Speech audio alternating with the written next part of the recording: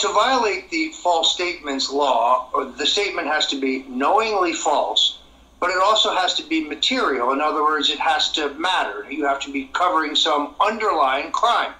I made misstatements to the Congress, but they were entirely immaterial because, as their own final report showed, and they didn't release this until Election Day 2020, there was never any evidence whatsoever that I was involved with Russians or WikiLeaks, or that I had any advanced knowledge of John Podesta's emails or any other of the nonsensical claims that CNN has never been willing to retract.